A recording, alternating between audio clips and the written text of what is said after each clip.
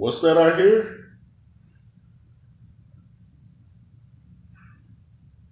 Absolutely nothing. Or is it crickets? Why is the Errol Spence platforms gone radio silent? Come on, y'all. Make it make sense. Y'all was talking about Terrence Crawford's resume, trying to downplay his career. Shout out to Crawford for handling things like a gentleman. He could have gone in hard, but he's showing he's a true champion inside the ring and outside the ring. And I told you that's why he was going to win the fight, because he's a champion outside the ring.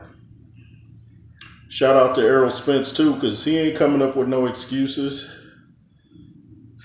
I actually saw a certain platform that I never heard of before, and I won't be subscribing or watching.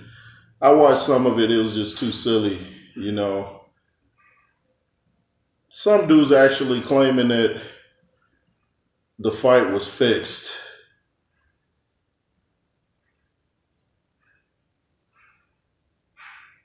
I'm going to let that sink in. The fight was fixed.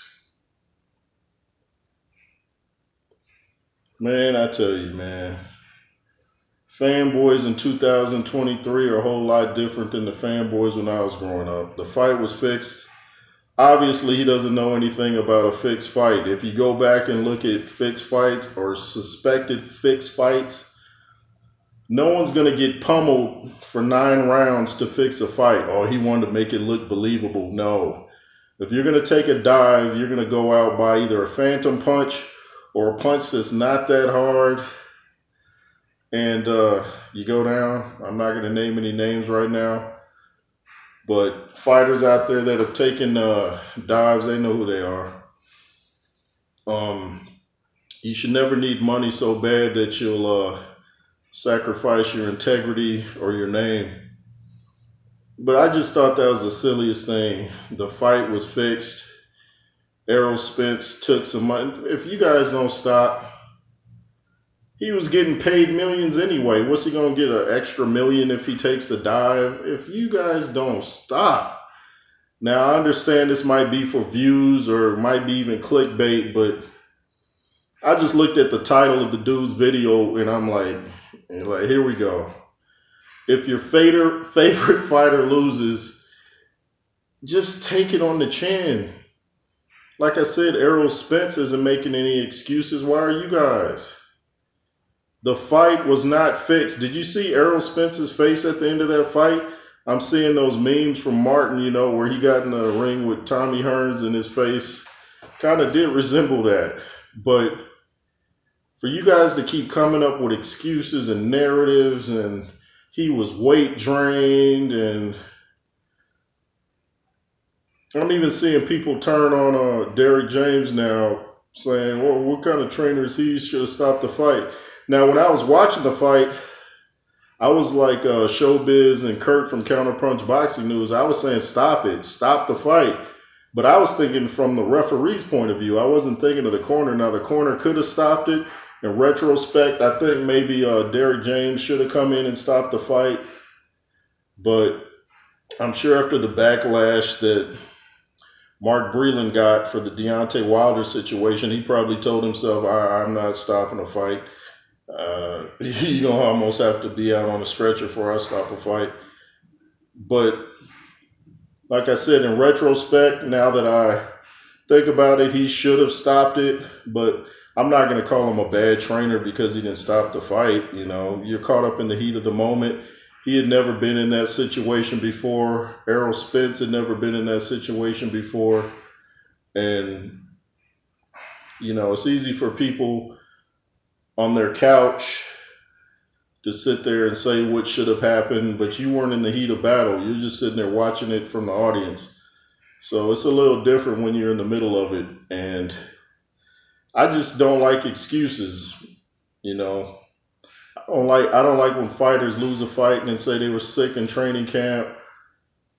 I don't like when, you know, you hear their homies or whatever talk about, oh, well, he didn't get enough time to train for the fight. Well, then why'd you take the fight? Excuses, excuses. is so useless. That's a bar. But, you know, maybe you could say, come up with some other things, but to say the fight was fixed, man, you're not going to get your head beat off to fix a fight.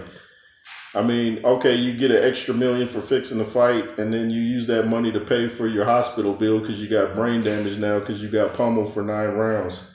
Ain't happening.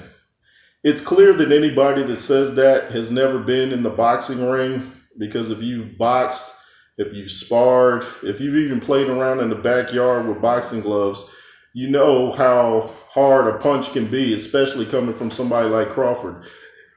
Excuse me. You're not going to let Crawford punch on you for 2 rounds, let alone 9 rounds. It's just not happening. And if you think so, lace up some gloves, no headgear, put your little mouthpiece in or gum shield if you're from the UK, and take some punches. And tell me, take them for just 3 minutes, 1 round. And tell me if you would fix a fight for 9 of those. Imagine taking that for 9 rounds? Nah. It didn't happen, and it's not logical. Doesn't make sense. I know there are things that are fixed, but this wasn't one of them. I've seen certain games in the NFL that look suspect, and I've talked about them. I've seen certain fights on Tuesday night fights that were definitely not on the up and up. Like I said, I'm not going to call any names right now, but those involved know who they are. And you can see when a fight is fixed. Once again, it wasn't fixed. If you think it was fixed, find the fight somewhere, go watch it, study it, analyze it, and get back at me. This is J. Roos Theory. Make sure you subscribe, comment, share. LSR forever. And be fearless. Yay.